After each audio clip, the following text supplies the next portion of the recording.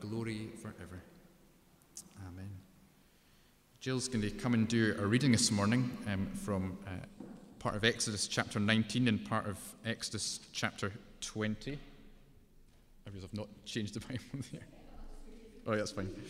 If you're following along your own Bible, it's Exodus chapter 19, verses 16 to 25, so the last part of chapter 19.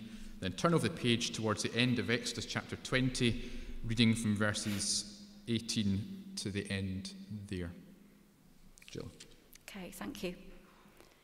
On the morning of the third day, there was thunder and lightning, with a thick cloud over the mountain and a very loud trumpet blast. Everyone in the camp trembled. Then Moses led the people out of the camp to meet with God, and they stood at the foot of the mountain. Mount Sinai was covered with smoke because the Lord descended on it in fire. The smoke billowed up from it like smoke from a furnace. The whole mountain trembled violently, and the sound of the trumpet grew louder and louder. Then Moses spoke, and the voice of God answered him. The Lord descended to the top of Mount Sinai and called Moses to the top of the mountain. So Moses went up, and the Lord said to him, "Go down and warn the people so they do not force their way through to see the Lord, and many of them perish. Even the priests who approach the Lord must consecrate themselves, or the Lord will break out against them." Moses said to the Lord, "The people cannot come up Mount Sinai because you yourself warned us. Put limits around the mountain and set it apart as holy." The Lord replied, "Go down and bring Aaron up with you. But the priests and the people must not force their way through to come up to the Lord, or he will break out against them." So Moses went down to the people and told them. When the people saw the thunder and lightning and heard the trumpet and saw the mountain in smoke, they trembled with fear. They stayed at a distance and said to Moses, "Speak to us yourself and we will listen. But do not have God speak to us or we will die." Moses said to the people, "Do not be afraid. God has come to test you so that the fear of God will be with you to keep you from sinning." The people remained at a distance while Moses approached the thick darkness where God was. Then the Lord said to Moses, Tell the Israelites this, "You have seen for yourselves that I have spoken to you from heaven. Do not make any gods to be alongside me. Do not make for yourselves gods of silver or gods of gold. Make an altar of earth for me and sacrifice on it your burnt offerings and fellowship offerings, your sheep and goats and your cattle. Wherever I cause my name to be honored, I will come to you and bless you. If you make an altar of stones for me, do not build it with dressed stones, for you will defile it if you use a tool on it."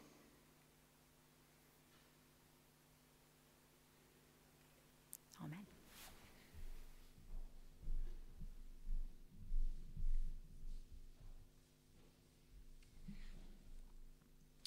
Thank you so much, Jill. So as I said, these past few weeks have been looking at the story of Moses and how God's working in the life of Moses and in the life of God's people as well.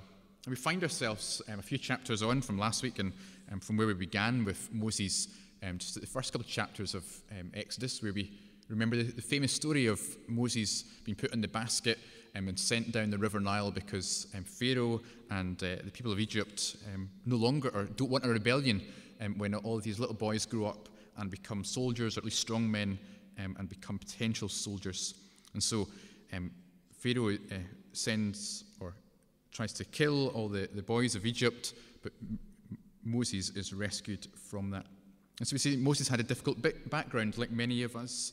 Then we see that Moses is a sinner. He kills one of the Egyptian slave drivers out of anger. And we recognize that we are sinners as well, but yet God can still call us. Then we see that Moses was also felt inadequate, that he felt, "I can't speak, I cannot represent my people." But God uses him nonetheless. And sometimes we feel inadequate. "God, you could never do anything with me," but yet God can. And last week we saw how God worked miracles through Moses, that God can do great things when we trust in him and when we put him first. God sends his people through the Red Sea.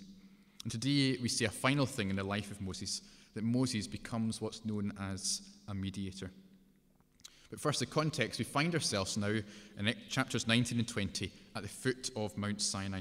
Mount Sinai is a famous scene in the Bible, in the Old Testament, for many encounters of God with his people. In fact, between the two passages that Jill read for us in 19 and 20, there's the 10 Commandments where we first see them being mentioned, and Moses receives them and passes them on to God's people.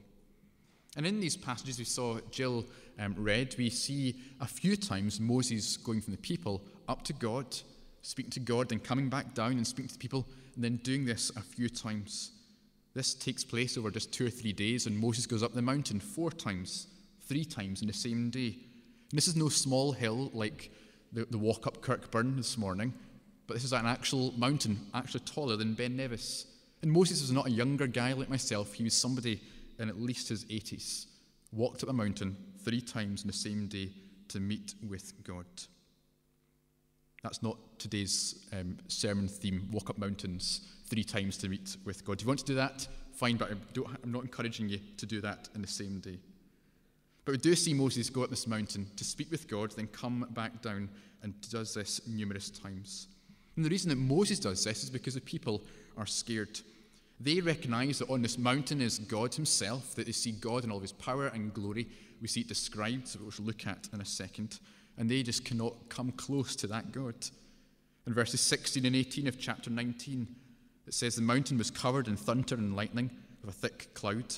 There's a huge trumpet blast representing God's presence. It's covered in smoke because the Lord descends upon it in fire, and it trembles violently, almost like a big giant earthquake was taking place. So the people feel and see this magnitude of what God is like, and they want nothing to do with it. In verses 16 in chapter 19, they tremble. Then in chapter 20, they tremble with fear. They stay at a distance and say, Moses, you go, because if we come close, or even if we hear God speak, we will die. And they remain at a distance while Moses approaches. What's clear is as the people find themselves at the bottom of this mountain, there's an artist's depiction of it there, the people of God are down there in the valley, and that's perhaps Moses there on the left-hand side, and the mountain of God in front of them. They are just captivated by this, and they want nothing to do with it because they're so petrified of God. They recognize God is most tangible, most present in creation at that point, and they are scared. They don't want to be anywhere near him. They recognize if they were to be near him, their hearts might stop, that their bodies would melt in an instant. They tremble in fear and stay at a distance. They say, even if we hear God's voice, we might die. They have a problem. The God of heaven and earth, the only God who ever was or will be, the God who made the universe, the God who brought his people through the Red Sea, the God who today was calling them to be in a relationship with him, they cannot be anywhere close to him. They can't come close to him. They can't even hear his voice. So how will they know what to do? That relationship is doomed from a start. An unholy, holy, sinful people and a holy, righteous God cannot mix. R.C. Sproul said, a human dilemma is this: God is holy and we are not. God is righteous or perfect and we are not.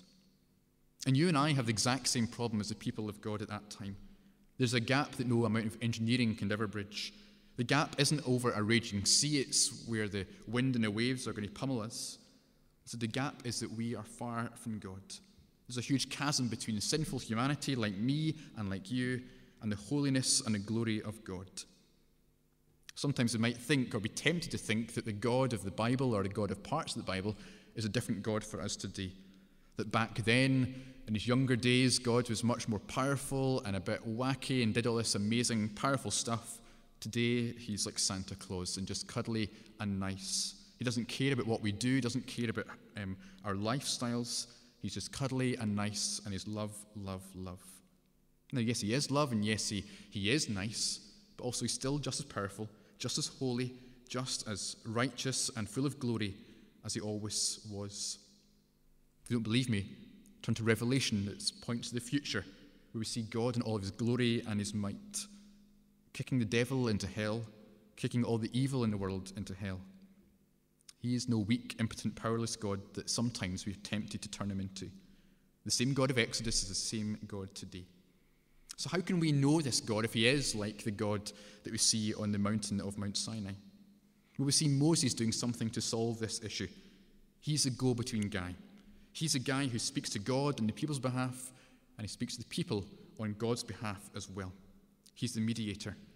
In that verse that I just read a minute ago, they say to Moses, "You go ahead of us and speak to God, because if we hear his voice, we will die." And so we need a mediator for us today. We need someone to go between the two parties. If you're like me, then perhaps that sometimes you might feel that God is far off. There's a reason for that, and that is because, well, at times it seems like God is far off because he's different from us. He's transcendent beyond comprehension and our understanding.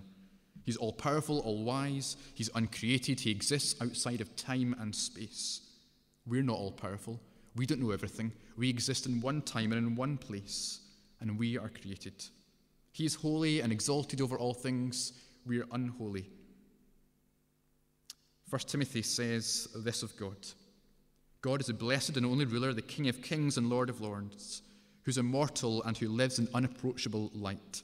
No one can see or has seen him. Israel got a taste of this God when they met him on the mountain or saw him on the mountain. They say to Moses, "Go and speak to God on our behalf. We think it'd be good if someone else went before us, because if we come close, it's not going to be good for us. You kind of soften the blow for us." Think of it. How could we relate to such a God? Because we can't have this kind of God over for dinner or a sleepover. Certainly not at the moment anyway, with these current restrictions. How could we speak to such a God? You can't call him. He doesn't have an email address.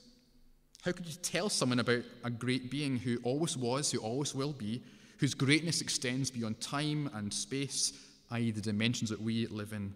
If we can't ever understand him, how could we relate to him? How do little specks on earth talk to the God of heaven and earth? Because God's not fit into our bubbles, into our dimensions. We need someone to be that mediator. And also, as it says, or shows you there in the picture, the mediator is usually between two conflicting parties, two warring factions. Sometimes couples have been in programs like Jeremy Kyle, and that's a great example of, well, I say great example, but it's an example of a mediator, someone who goes between the two warring factions. Or programs like Watchdog or Rip Off Britain, where somebody says, "This company charged me £1 million for something when they shouldn't have, they ripped me off." The programs go between them and say to the companies, "Fix this," and they solve the issue. These kind of things are what a mediator is, a go-between, somebody who stands in the gap between the two parties. And that happens with us as well. There's a rift, there's a chasm, there's a gap between us. We're friends of the world rather than with God. We have a sinful mind rather than obeying God. We chose evil behavior, Colossians says, over the goodness of God. And that separates us. It causes a chasm between us. Think of Adam and Eve in the Garden of Eden. They sin, they mess up, they make mistakes before God, and they hide from him. God comes looking and says, "Where are you?" And they are in hiding. Ever since, we've been doing the same, running far from God, wanting to stay apart from him, recognizing that we cannot be near him or like him any longer. We need a mediator, someone to bridge that gap. And I hope you believe that, because if you don't believe that, then you need to answer me this question. Why would Jesus come to earth if we didn't need a mediator? Why would God think it necessary to come in the form of a human being in Jesus Christ to live among us? Why would he empty himself of all of his grand power in the universe to come and live on our earth? Why would Christians celebrate the death of this person? Because if we don't need a mediator, if we don't need someone to stand in the gap, then someone needs to talk to God and phone him up today and say, "God, you made a mistake. It was all pointless.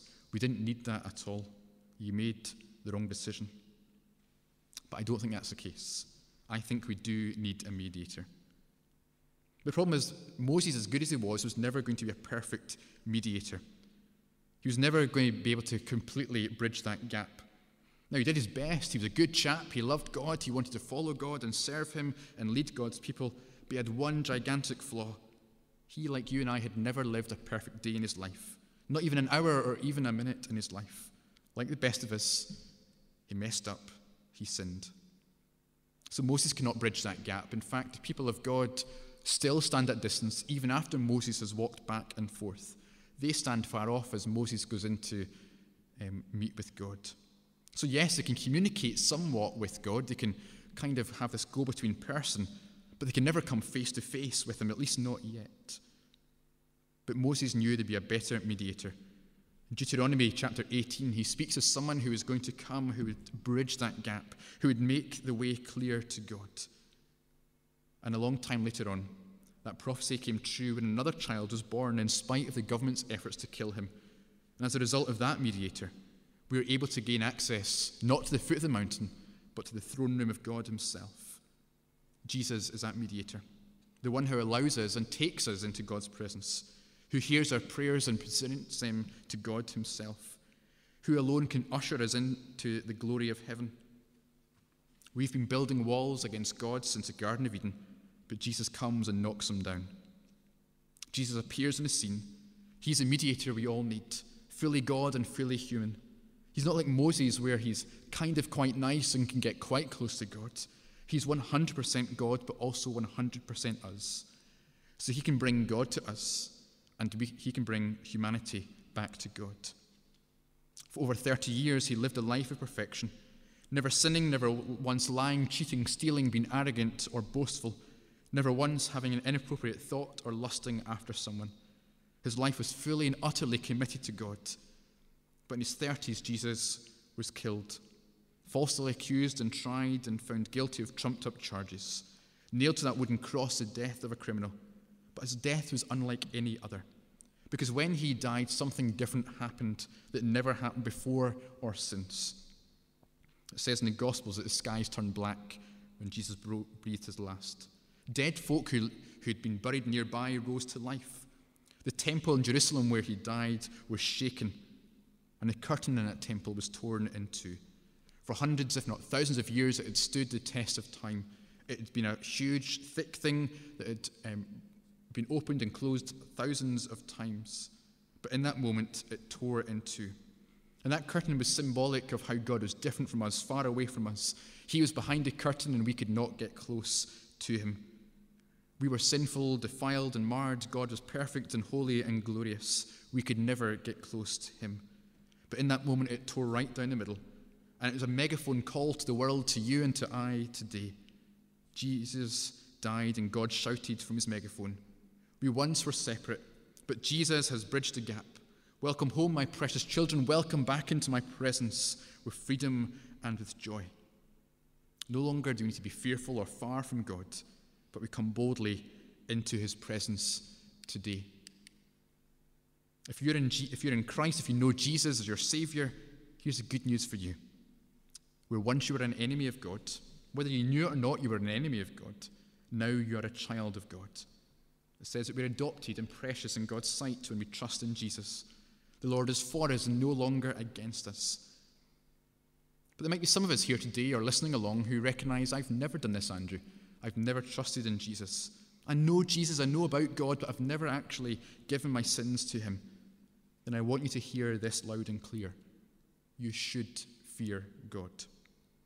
Because your sins aren't forgiven, but you're still in desperate need of a Savior, a mediator, someone who can take the sins from you and give them to Jesus instead, someone who can rip them apart from you and plunge them into the depths of the sea.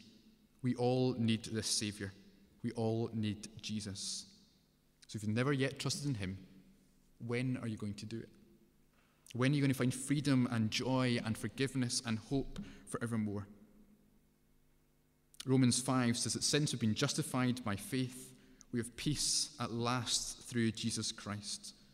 In Ephesians chapter 3, this verse here, because of Christ and our faith in him, we can now come boldly and confidently into God's presence. Unlike the people of God back then, they were fearful and trembling. They recognized they could never bridge that gap. They were awaiting the one who could.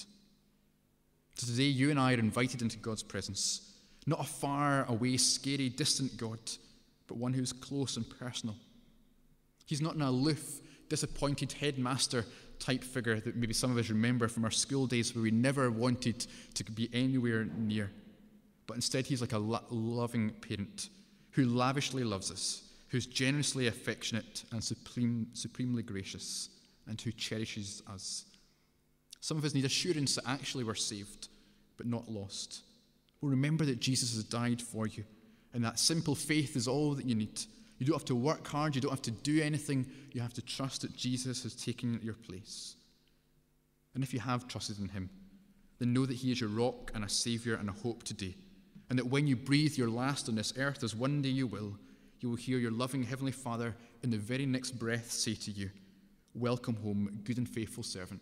Today you'll be with me in paradise." Is it because you're good and you went to church or you gave money to charity? None of those things. It's because you trusted in Jesus, the one who walks up the mountain, who walks into God's throne room and takes us there on our behalf. These last 5 weeks were never about Moses. They were always about our God who is great and glorious, who chooses people like you and like me, regardless of our background, or our circumstances, or our sin, or our ability, or lack of faith even. Just like Moses, who had all of these things, and often like you and me. It's about a God who works through us to cause great things to happen, who changes and transforms society. Last night, Kirsty and I were watching the well-known film 12 Years a Slave, and about slavery and all that went on in the days of the slavery and the slave trade. But that ended because Christians, by and large, stood up and said that is not right. Christians and people who love Jesus can transform and do continue to transform the world when we trust in him. It's about a God who, though he is holy and to be greatly feared, has made a way so that we can be reunited with him. So don't fear, don't tremble, but come to God today, our hope and our Saviour, not through our own works or our own merit, but through trusting in Jesus, for he takes us to God. He is the way, the only way to God. Let's pray. Gracious and everlasting God, it's awesome when we read these verses of Scripture and we see just how different you are from us. That you are glorious and perfect and holy and righteous, and so often we are anything but those things. But yet you do not keep us far from your presence. You call us into it. You call us to find our joy and our freedom and our hope in you. To find that there is a loving, lavishly loving Father who cares about us, who is for us, who is with us, who wants to show us grace upon grace upon grace. So help us today to trust in you, to know that through Jesus we find this forgiveness. We are ushered into your presence and into the throne room of heaven. Help us today to know your love in our lives. In Jesus' name we pray. Amen. We're going to praise God again in song, and we're going to sing or read the words of Beautiful Saviour, hymn number 467. The first two verses we will listen along and watch along, and in verse 3 and that chorus we will stand and say them together. So first two verses and choruses will remain seated. Third verse and chorus will stand up and say together.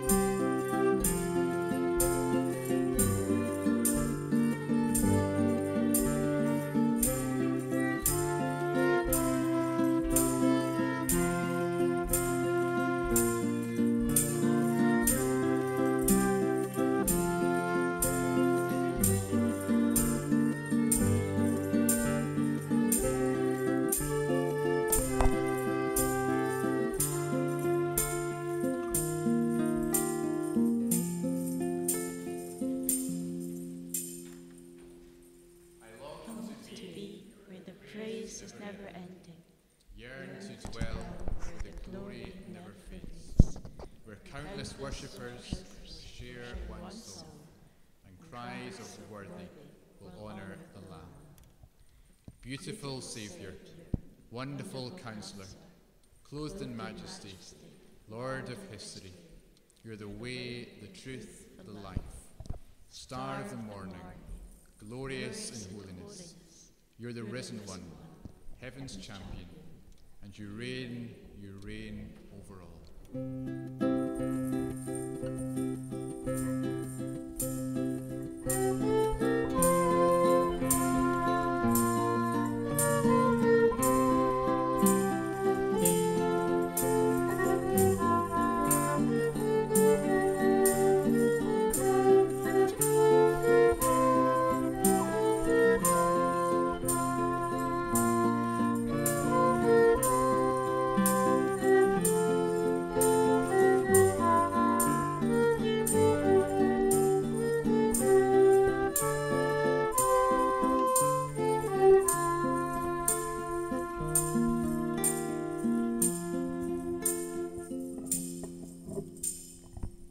Please take a seat.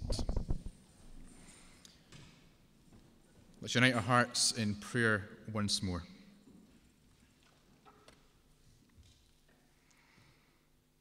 Father, we've just been thinking about, contemplating on how we have this great mediator, the one who stands in the gap between us and you, who clears the way, who clears the path so that we can come close to you, can find ourselves face to face, not in fear, but full of awe and full of love.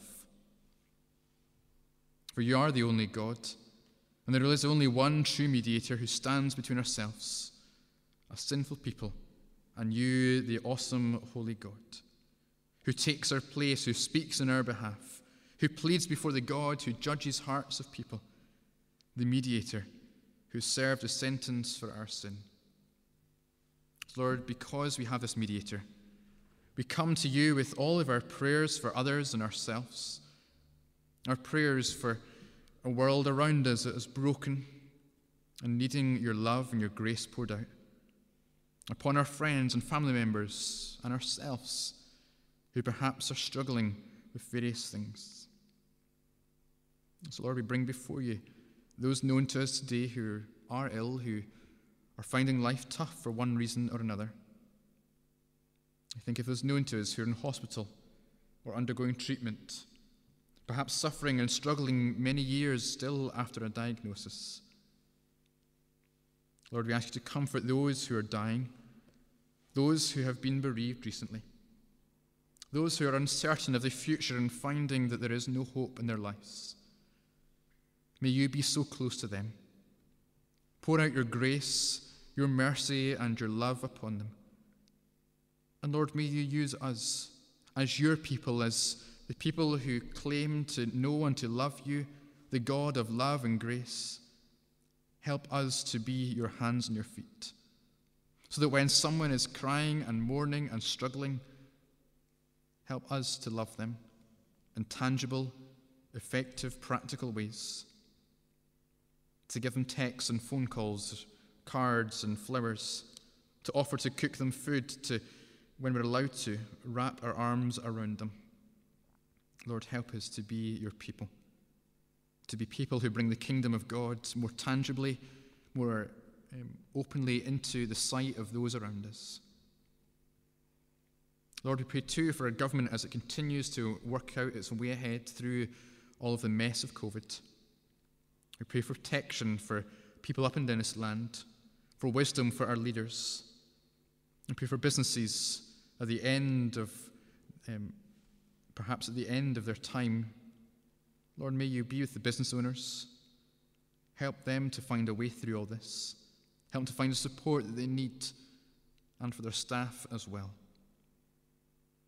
Lord, we are grateful and thankful that this part of Scotland, this part of our world, has not been as badly affected. But Lord, help us not be complacent, but help us to be wise and generous and kind to others, even when we're all stressed out and anxious and worried and just bored out of our minds, not being able to hang out with family and friends in the ways we once were used to. Help us to be people of peace, people of kindness, people of mercy. So, Lord, may you in all your glory and all your majesty be with us. Help us to be your people. For we pray all of these things in the prayers on our hearts and minds today, in the name of Jesus Christ, the one who goes before us, who brings us to God. In Jesus' name we pray. Amen. Our closing worship, our closing song this morning is hymn number 458, At the Name of Jesus. There are 4 verses to this hymn. On the 4th one, we will stand and say it together as we close our time together. So, At the Name of Jesus, hymn number 458.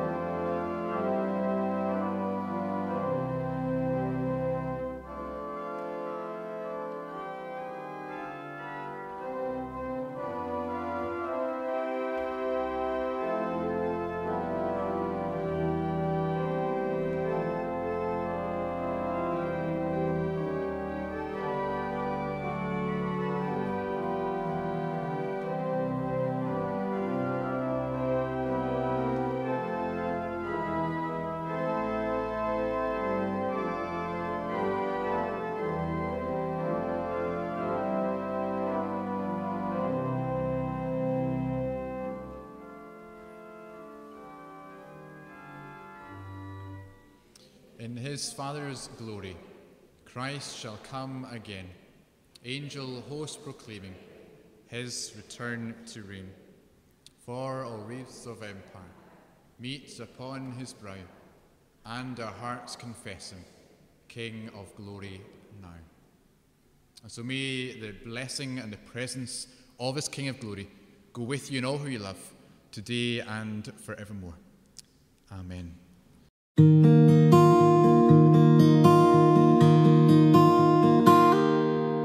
Now may the peace of the Lord be with you, be with you. Now may the peace of the Lord be with you, be with you. Now and always. May the Lord bless you. May the Lord keep